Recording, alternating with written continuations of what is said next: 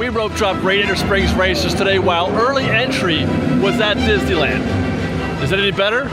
Well, yeah, of course, but by how much? Let's find out.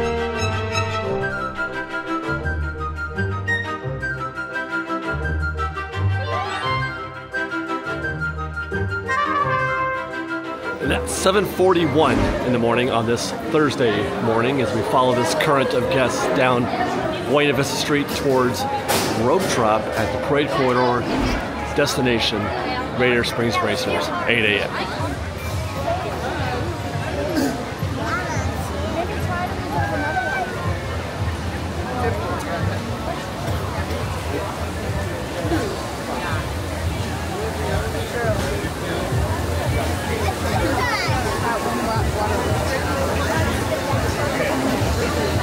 And that's our competition at about 7:45 in the morning as we wait for that 8 a.m. rope drop. The goal here today is to rope drop Radiator Springs Racers because this is the day, one of the days, where there is no early entry from DCA. If you're going to rope drop Radiator Springs Racers as a standby guest, as a non-hotel guest, you want to do it on a Tuesday, a Thursday, or a Saturday, because obviously those are the days where the early entry is happening at Disneyland. So we're getting no competition from hotel guests at Radiator Springs Racers. That is the reason why you don't rope drop it on a Monday or a Wednesday or a Sunday or a Friday, because you will be getting copious amounts of guests from the hotels into the park at 7:30 a.m. well ahead of the 8 a.m. guests. You rope drop Radiator Springs Racers on one of those days on a DCA early entry day. Your standby wait is going to be about an hour at rope drop. I've done this, I've experienced it. It is roughly an hour at rope drop. What it's going to be like today, I don't know, because we have a fairly brisk crowd here this morning. It's pretty deep, fairly competitive, and I would imagine a solid 80–90% of these guests are going to be heading straight to Radiator Springs Racers. Having said that, there is nobody in the queue right now, so that's going to be the limit of our competition. So I'm hoping, I'm expecting that we're in our vehicle by about 20 after 8 a.m. I think. We ask you to your next destination. Thank you, and welcome to Disney California Adventure. All right.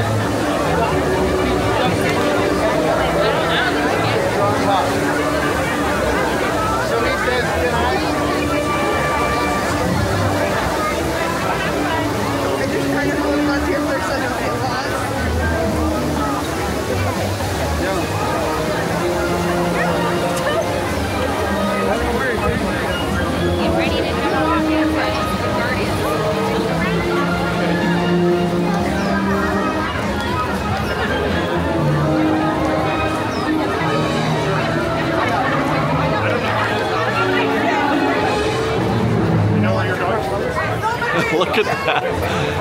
No doubt about it. Almost everybody's making a hard left right there into Radiator Springs or Cars Land. Oh my God. Are you serious?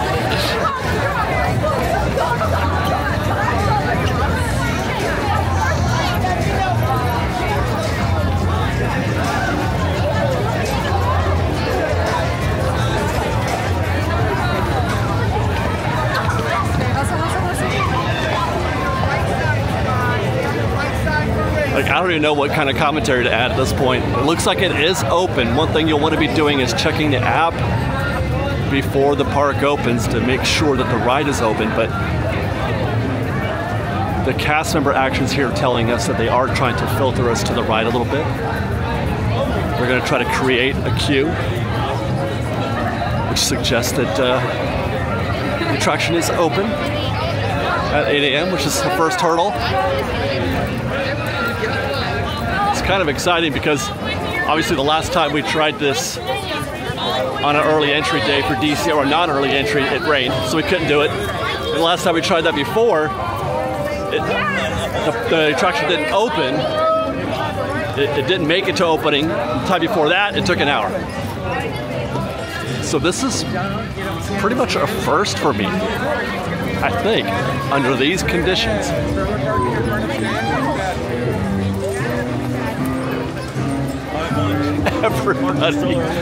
Everybody went to Radiator Springs. This is wild. We'll check the app once we find the back of the queue, and once we get in there to see what the standby is. Oh, we've already found the back.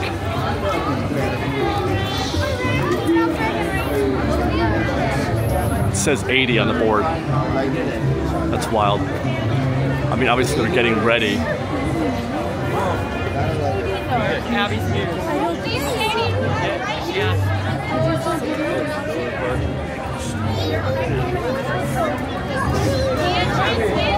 It is 8:03 right now as we approach the entrance. Emma! You can lightning lane? So that sounds like probably... Right hand side, the entrance is on the board. You could do the individual lightning lane. The individual, yeah. It's like $19 per person.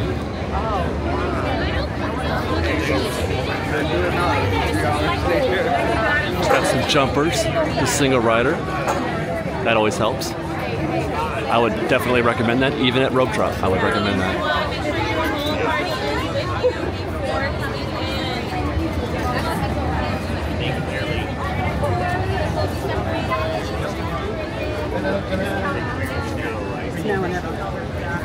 So 8:05. Took us a couple minutes to get to the threshold there. And they've already rerouted. They're extending the queue already.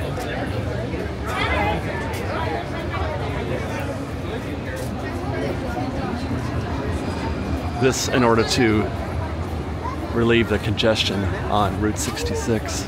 We didn't come on this last time.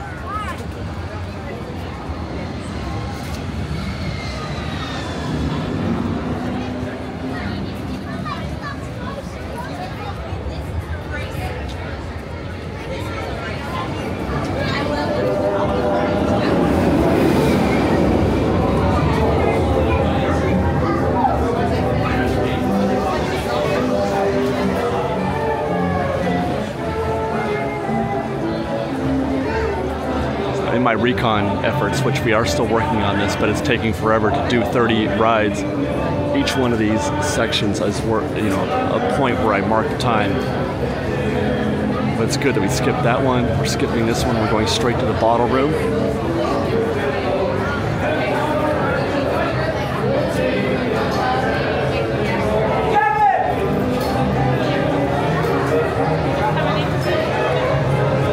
Yeah, it looks like the bottle room is full. We're about ready to start filling guests into this section right here. The bottle room is full, which gives us, hold on.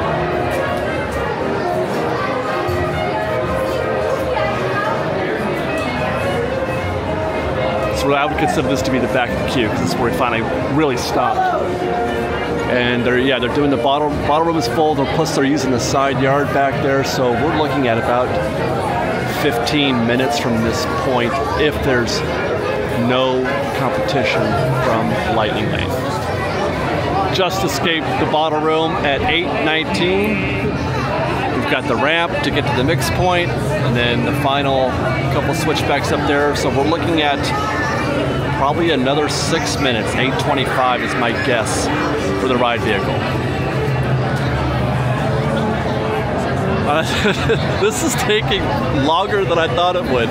8:24 as we head up the ramp. I still don't see a lot of influence on or from Lightning Lane. So this is just there's a lot of people here. It's 8:24. We're on the ramp. Usually I clock the ramp at about 3, or the final switchbacks here in about 3 minutes. So we'll be into our vehicle at 8:27. Which is good compared to what historically you might find at Radiator Springs Racers for sure. But we were close to optimal. We're gonna have some more thoughts on this as we get through the queue and through the ride, but this was very interesting.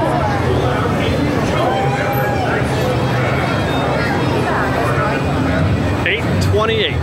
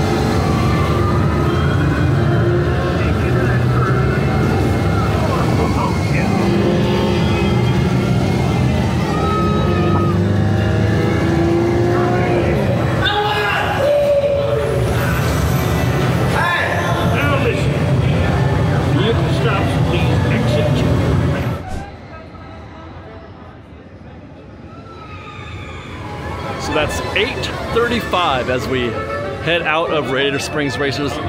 Attraction complete. I have kind of mixed feelings about the results, but real quick before we get into that, posted wait time is now 70 minutes. Actually, it just dropped down to 55 as we record this.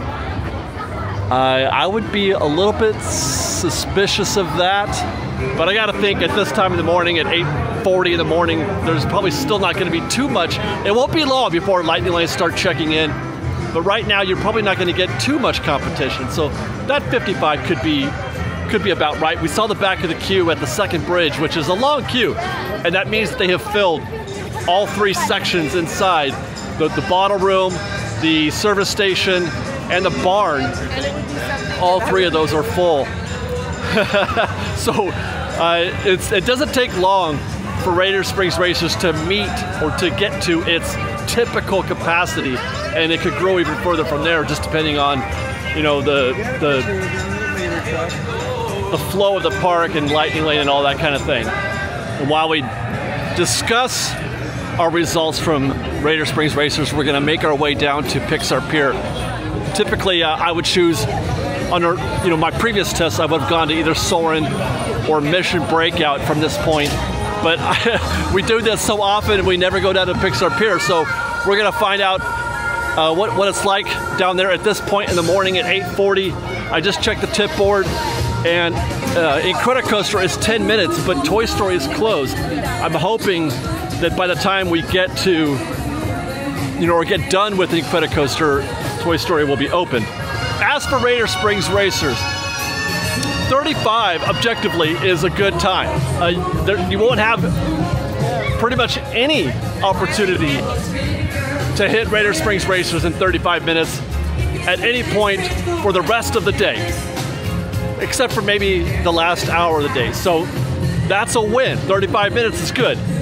Now we did that though, operating almost optimally in the morning. We got here, the gates hadn't even opened when we got to the park.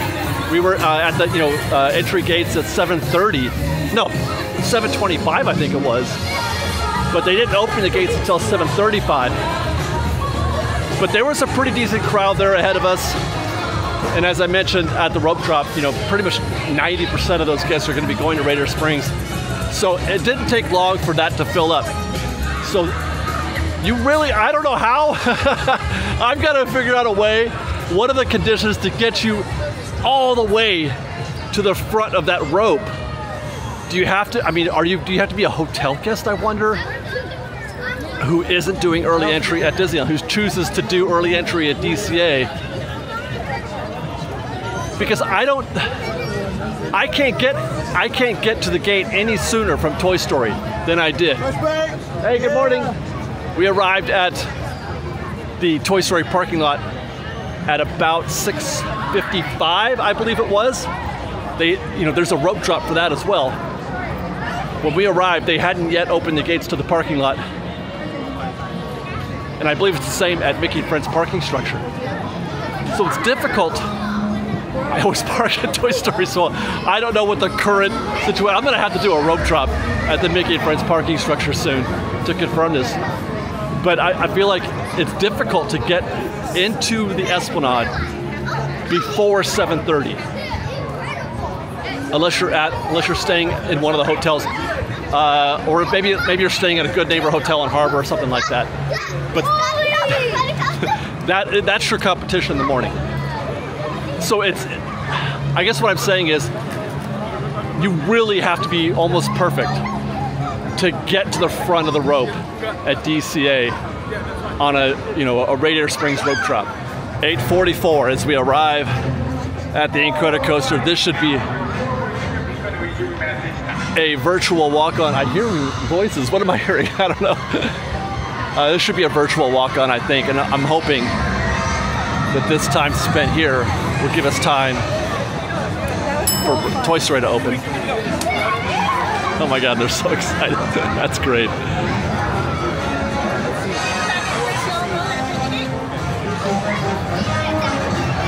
Before we get on to Incredicoaster, let me finish my thoughts. 38 minutes is pretty good.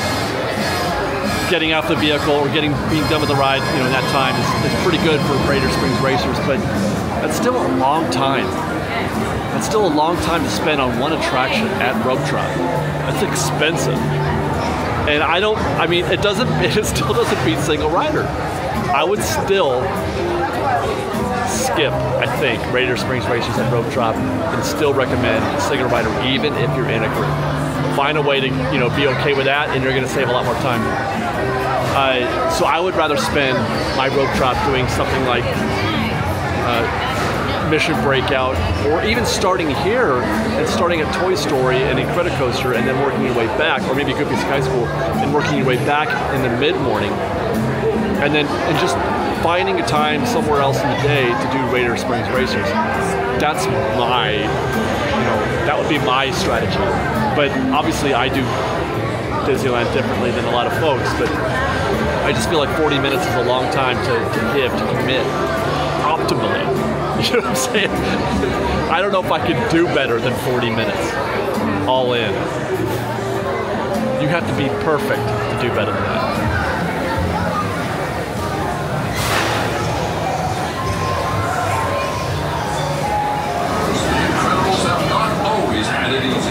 For a time, the Supers were outlawed, considered too dangerous, and banned from using their powers.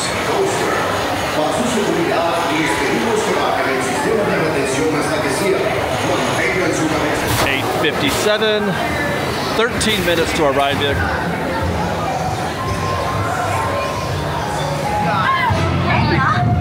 Dash, go get him! Hey, Beth, they phone it! Hold on! Oh my God! 4, 3, 2, 1!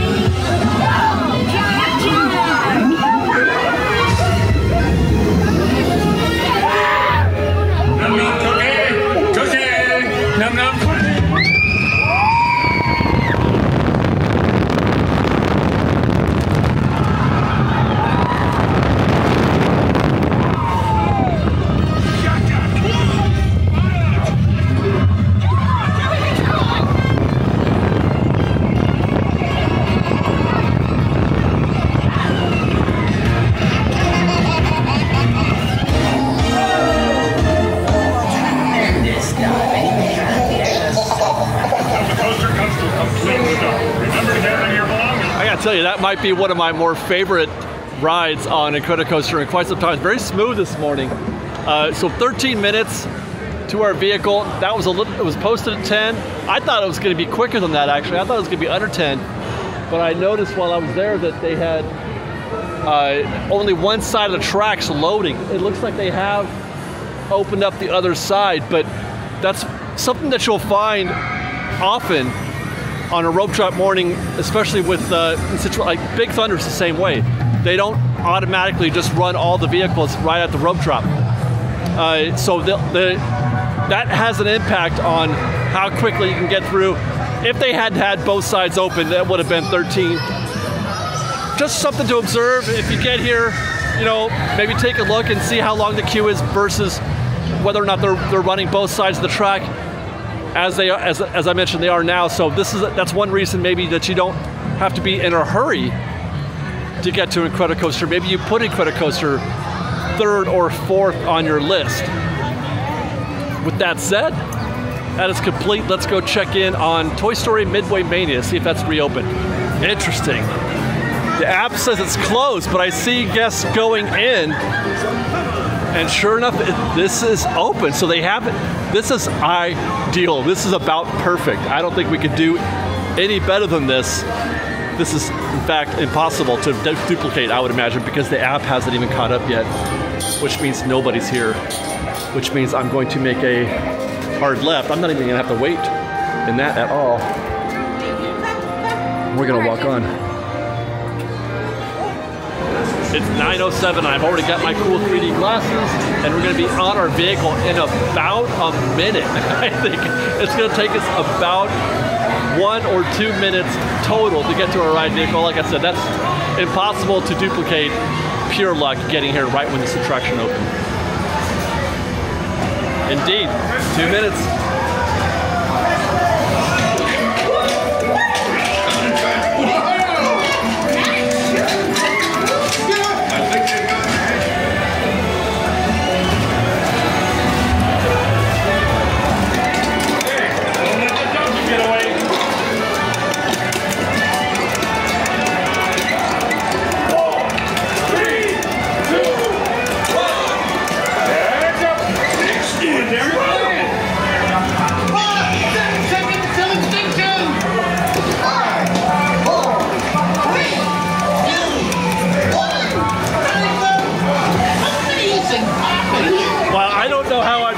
Feels like I'm going very, very badly.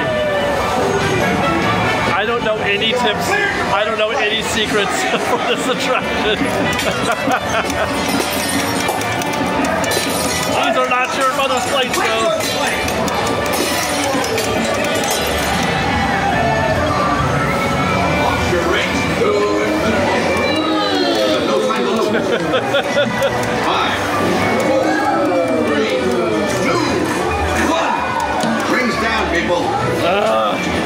I feel like I'm doing so badly, especially at the ring toss, my least favorite level.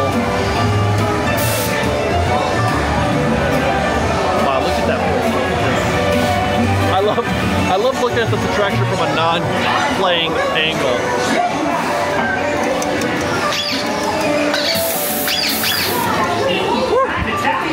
Sorry, I don't even know you guys saw that. My camera got a little wonky there. Sometimes this thing has a mind of its own.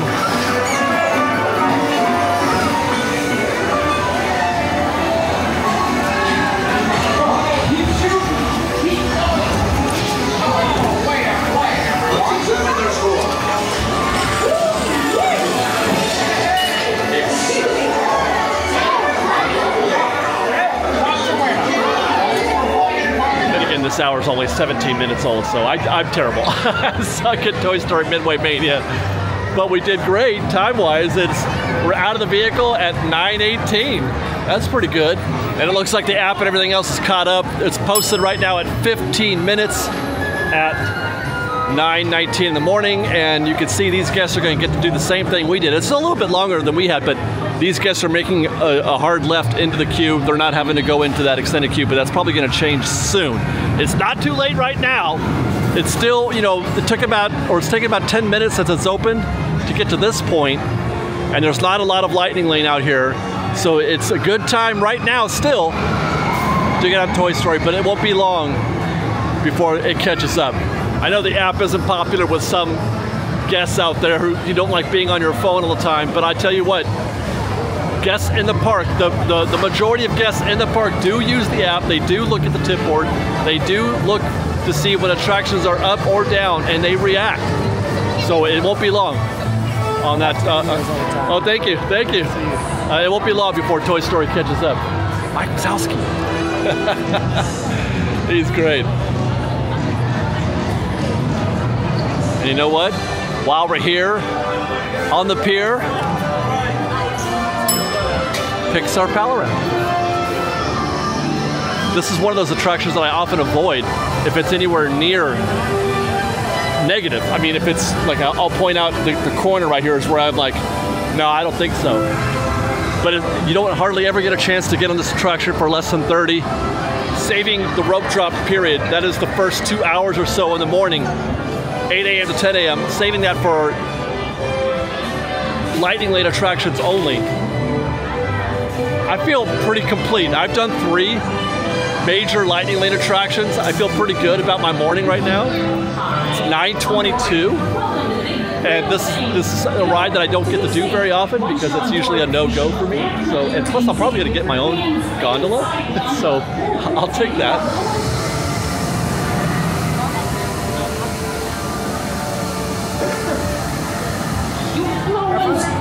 And that is our boat at 9:23. Everything is going so well. Things didn't go so great at Radiator Springs Racers. It took a little longer than I had hoped. Incredicoaster took a little longer than I hoped. We're on our 4th attraction now at 9:24. including doing 2 Toy Story and the Pixar Pal around in a couple minutes each, getting to our vehicle. I'm pretty happy. Now, I'm gonna switch to my phone because this camera has lousy zoom, and I wanna get some looks backstage at Avengers Campus just to see if we can find anything back there that might be a clue as to maybe a new e-ticket happening back there. All right, let's take a look. I don't have as good a zoom on this thing also as I do with Grandpa. I don't have Grandpa with me today, so this will have to do, but backstage is, where is it? Okay, behind, there's Luigi's right there. So there we go, there's Mission Breakout, top third of the frame. Storage buildings back there. So in that concrete area to the right of Mission Breakout and in front of those 2 storage buildings is the approximate location of the future e-ticket that they have been talking about building back here. Although they never actually confirmed where it was going to go. It's the only place where it could go, so everybody just assumes that's it. And the concept art does show, the original concept art that they showed for this, put it behind the Avengers headquarters there in your left third. The concept art shows it behind that building, so, but I don't see anything here that suggests that they've moved anything, although we could at least create a baseline.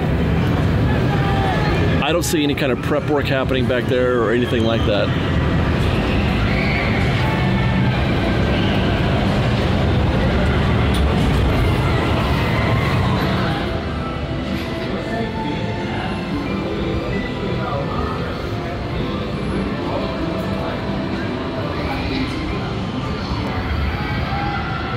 Incredible, right? I mean, that's why we get on the Pixar Pal around, is for views like this. It looks like we've stopped. Oh my gosh.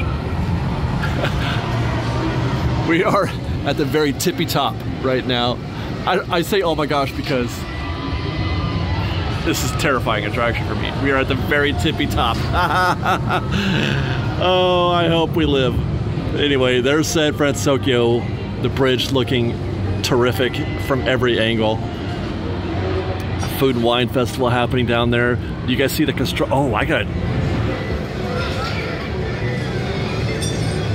Everything's open, everything's running.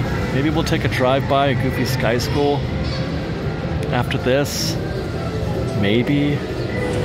First, it looks like we got some frogmen out in the World of Color Lagoon. You can see there's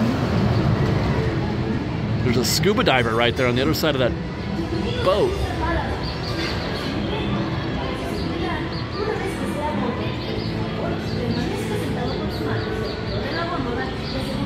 There he is. Oh, there's 2 of them. The World of Color rig was up for a minute as we were making our way around the pier, so they must be testing the show mechanisms. Oh yeah, there we go. Do you see the bubbles?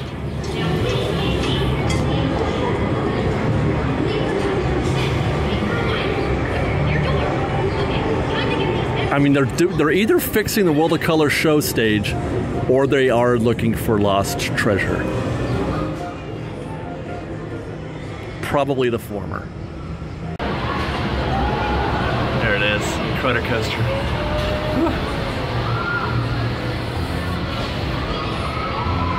Oh. Uh-oh, we're gonna catch a loop.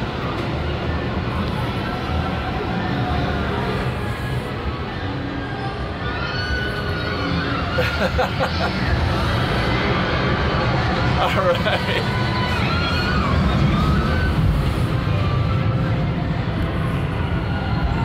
There they go.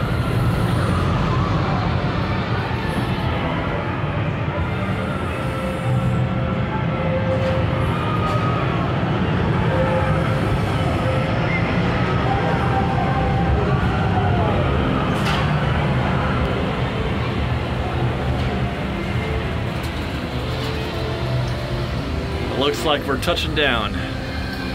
That is the Pixar Pal Around.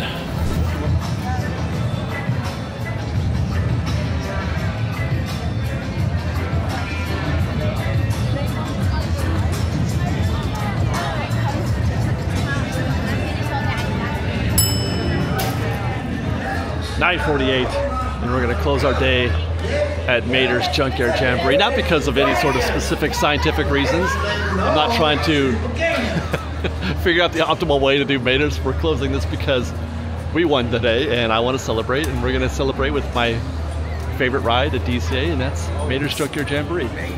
For no good reason, but for fun, fun, fun. And then it was about watching them kids. And then he had another thing. It was something about, something. All right, then, that ought to do it. I love Mater. I love the spiels, the Mater spiels as I'm trying to buckle up. They're one of my favorite quotes. I mean, everything's great about Mater.